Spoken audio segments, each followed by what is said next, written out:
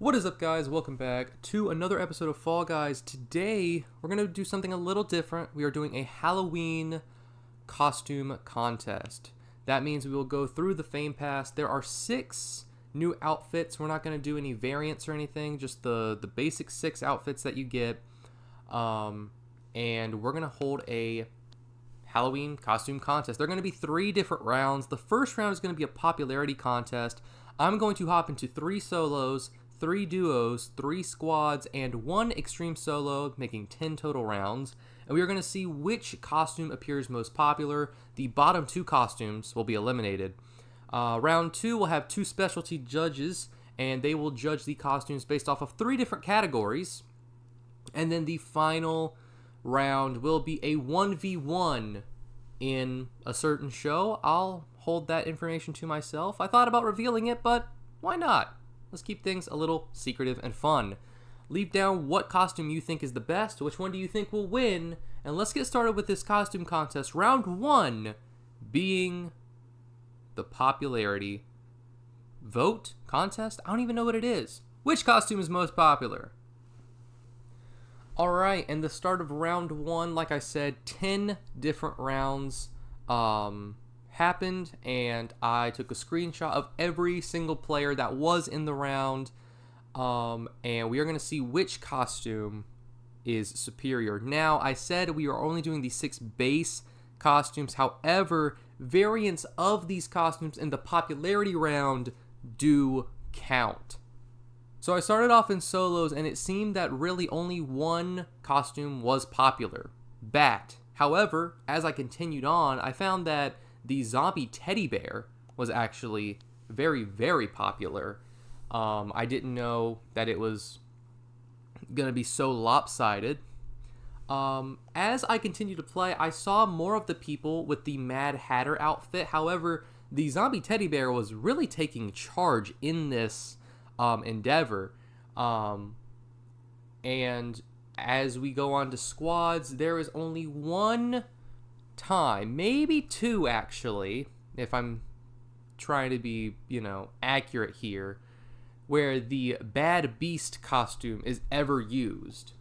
Anyway, by the end of the endeavor, Zombie Bear clearly makes it to round 2. Was the most popular by a landslide. I think there were 11 total zombie bears in all of my rounds.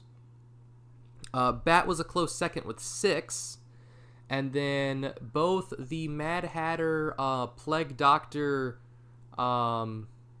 character came in 3rd with 3, and the Bad Beast came in dead last, but qualifying with 2 costumes.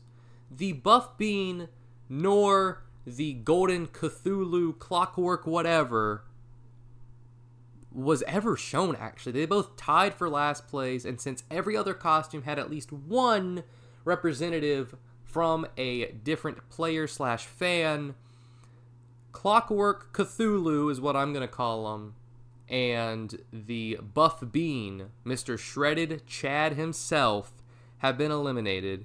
We are moving on to round 2 with only 4 costumes left: the Bat, the Zombie Bear, the Mad Hatter, and the Bad Beast. Let's see who moves on to the final round. Alright, and we are on to round 2 of the Halloween costume contest. We have 2 specialty judges here, Brianna and Andrew. Brianna's not physically here. I have her scores recorded. Andrew is now going to judge the costumes right now. There are 3 categories: scariness, how good the costume is, good is subjective, and then your personal score on how you enjoy the costume. So Andrew, we'll start off with the zombie bear. How scary is this bear on a scale of 1 to 10? Okay. Can I get a spin? Yeah, we'll give you a spin. Yeah, sure. You can ask for anything. I'll even give you an emote if you want. Alright, how scary is this fella? Okay, the concept, frightening, because bears are scary enough as it is. Yeah. Zombie bears are terrifying. However, Uh-huh. I look at that costume. I don't think. Oh God, I'm fearful of my life. I'm like, Okay. that teddy bear has been through a lot of pain. So one out of 10. You can even give it a 0 if you I'd really say want. a solid 3. A 3? Okay. There's like a tiny bit of scariness in there, but Okay. like it's not enough for me How to like good run out the is the room. costume? Good is subjective. You can rate good however you want. I think I'll it's give you pretty. another spin. I think it's pretty decent. Yeah, like because like the detail is good. Okay. Like so the stitches are really nice. The color is good. Alright. I like how even the heart has like tape on it. That's really cool. I do like that. It's like one of those like cheesy horror movie Of type course, of costumes, yes. and I Yes. like that. So I think it's pretty good. I'd say solid 7. Solid 7. Okay. All right. What's your personal score of this? And you can rate it however you want personally. Personally, Yeah. I give it about an 8. An 8. All right. That's a solid score. Overall, I really like it. It's just it's not scary, Solid score. All but right. that's fine. All right, Andrew. Our next contestant is the bat. How scary is this bat? I'll give you a spin. I haven't done that yet. So let's get the spin. Calculate the eyes in there, obviously. Honestly, it's a little bit scarier than the bear. Okay. So what are we gonna give it? I'd say a 5. 5. Okay. Bat gets a 5. Because if I see that little bear like Uh-huh. in the wild or whatever, like Yeah. I'm not gonna be too afraid of it. I see that just flapping at me, I'm not gonna be okay with it. Yeah, no, I got you. How good is this costume? If you would like another spin, I will present it. Yeah, another spin. Another spin. Okay, another spin. Okay. Honestly, like I don't like this one as much. Okay. It looks kind of like a pig with wings. Okay. Because like if you like spin and stop at the eyes, like you see the pig ears. Yeah, I see what you're saying. So, how good is the costume? What's your rating on this? I would say a solid 6. 6? Okay. All right. What's your personal rating of About a 5. this costume? 5. All right. Well, that's very, very good. All right. Our third contestant is the Beast. Let me give you a little spin here. Oh, sorry, I got a simplistic look I like. I'm a simple man. All right. How are we feeling about the? How scary is it? Not at all. Not at all. I'd say about a 2. A 2. At most. Whoo. Okay. I do like the skin though. Okay. Like, I'm assuming the skin's not part of the costume though. The orange black trick or treat is not part of the costume. I figured it wasn't, but I still like that. It adds to this one in Okay. particular. All right. How good is it? The costume. So this minimalistic look of the horns, the little hair, the wings in the back, and Spin. I want to see the wings. And the tail. the tail. Yeah. Solid 8. 8. Wow, we're really enjoying this one. All right. What's your personal rating on this out of 10? Solid 8. Another 8. Okay. It's a good costume. It's a good it's costume. simple, so you can like just throw it on. It's not scary, but like look at it. Like that looks like a stuffed animal that I would want to hug. True.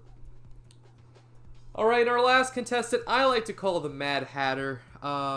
It's kind of like a plague doctor. I think that's what they're going for, more or less. All right, let me give you a spin. Very detailed on this one. Oh my gosh, I like that. So, how scary is it? Again, not that much. I'd say probably a 4. 4? Okay. So, we've come to a consensus. The only reason that it would even remotely be scary is because, like, you know, you just imagine, like, him just kind of standing in, like, a dark alley or something like that. Of course, yeah. So, between the two of you, I'm just going to say this right now, the Bat and the Mad Hatter, both of you, each one was a point difference. Brianna thought this one was scarier by a point. You thought the Bat. So, we obviously see the other two, y'all were like, these are not scary at all. This one, you're like, okay, it's pretty scary. It could be conceived. It could be, okay. How good is the costume made? Oh, do that spin again. Oh, we're for doing me, this. bro. Look yeah. at so we have the little satchel, We got like freaking like the test tubes, like on the vials on our arm. arm. We got a robotic wing backpack. We got Yeah, don't forget the hat with the goggles, the little steam Plague Doctor nose. solid 10. 10. And what's your personal? 10. All right. Well, I think we already know which one Andrew is hoping wins. I love that. That is an awesome costume. So we're just doing some calculations here. All right. I'll give you just a rundown of what Brianna voted. So with the bat, she said it was not scary at all. The costume was pretty well made, and she loved it. 279 in that order. Oh wow. The Mad Hatter, she said that it wasn't very scary. It was 3. The costume was very well made with a 7, and she loved it with a 9. Okay. She clearly has good taste. The Beast, she said how scary. It wasn't very scary. She gave it a 2. You actually gave it the same rating of scariness.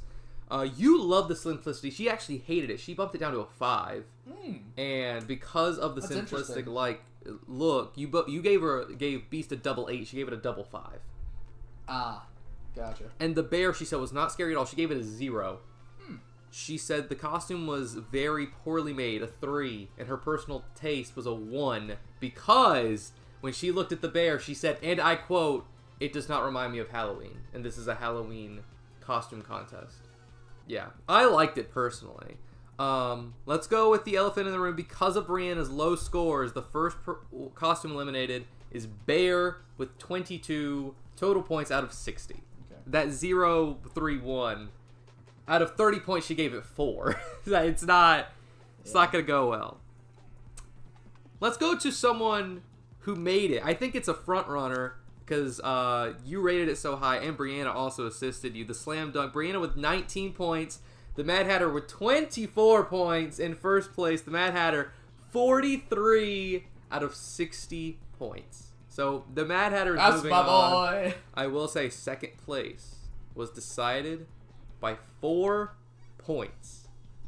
4 points between the Bat and the Beast. Okay. Andrew loved the simplicity and gave the Beast an 18. Brianna did not. However, Brianna rated the Bat higher than Andrew. So, it's coming down to the Bat, the Beast. Like I said, Andrew gave the Beast 18. Brianna actually gave the Bat 18.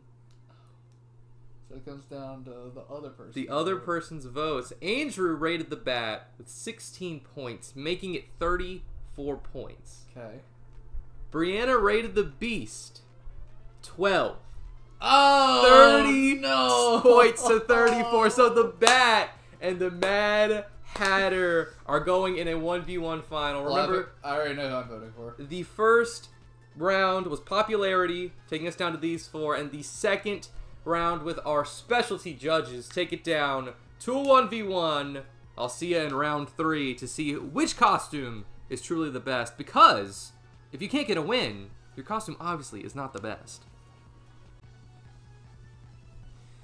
Alright, and for the start of round 3, we're going to let the underdog take this on. The Bat came in second place in round 2, while the Mad Hatter, I know that's not his name, that's what I'm going to call him for the rest of the video.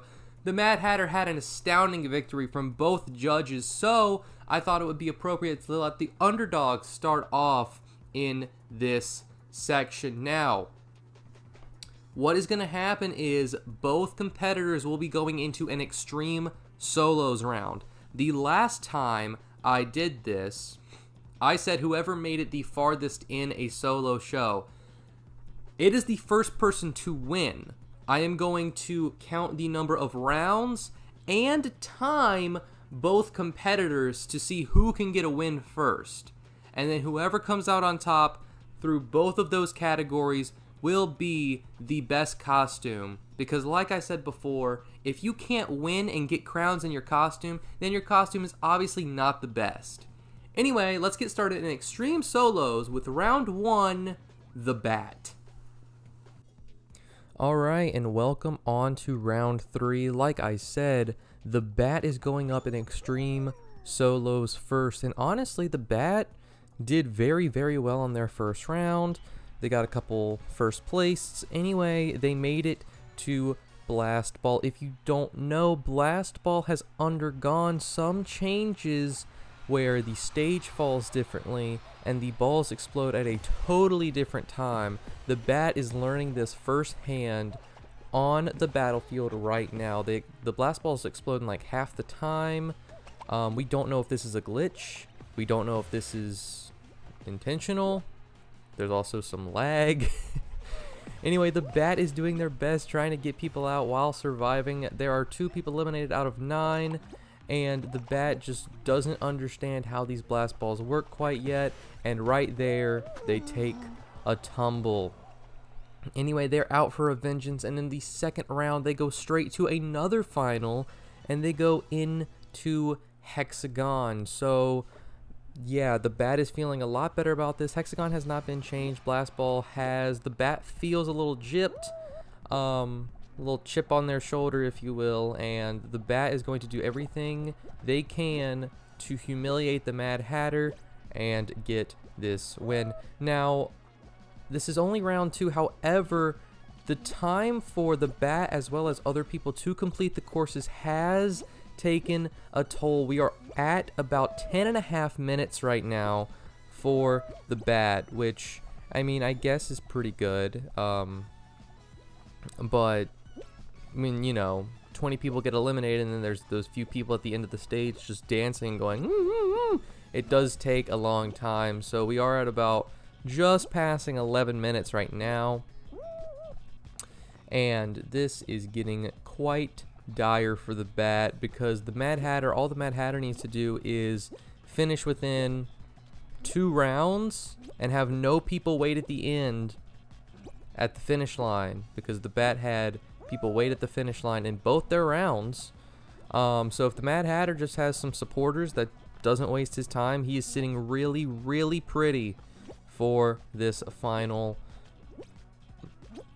round, for this endeavor, this 1v1, whatever you want to call it. Anyway, the Bat is going to try and just stall for some time on the next to last platform, and everyone is on the bottom platform now. It's about to get crazy. Our first person has just fallen, so the Bat is trying to carve out this little section right here so that no one can jump over.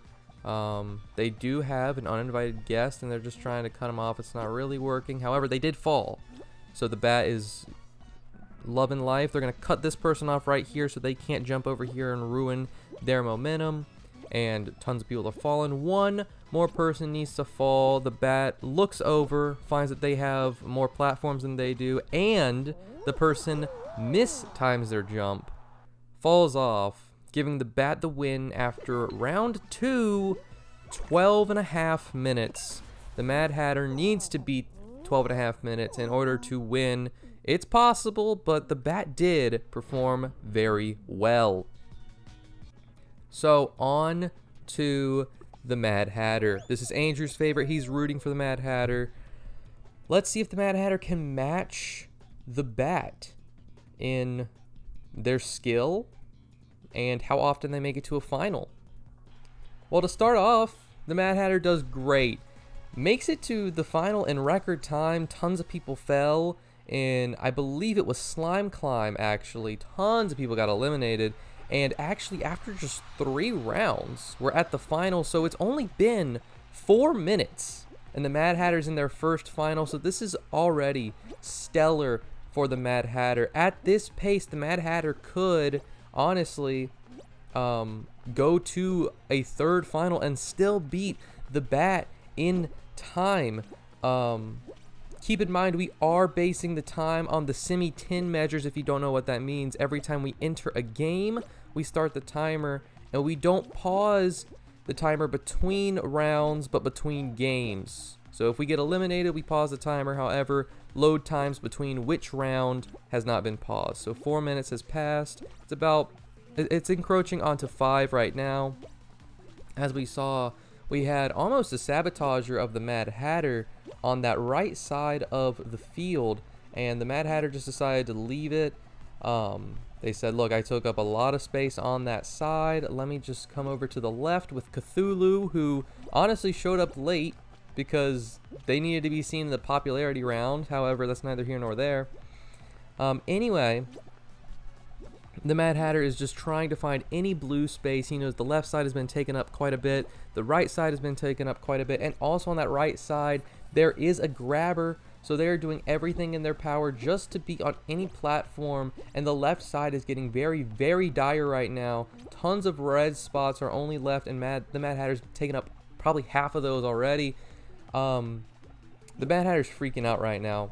There is very little room to maneuver. There is a person in front. And there are only 2 people left. One of them is that grabber, the white bean on that right side. And the Mad Hatter is just doing everything he can to survive, because it's about on to 6 minutes now. The bat has gained tons of time. Hexaring is not a game mode you want to try and time out. And the Mad Hatter takes a tumble. 6 minutes are gone, and in the next round, about the semifinals right here, the Mad Hatter gets Pipe Dream. Now, the only reason I would show you Pipe Dream is anything can happen. If everyone gets eliminated and the Mad Hatter wins this, then the Mad Hatter still wins. They don't have to go to a final. They don't have to do anything. The Mad Hatter can win right here if everyone gets eliminated. So it's the round before the semifinals, the quarterfinals. Oh, words are hard. And yeah, the Mad Hatter has had a great start.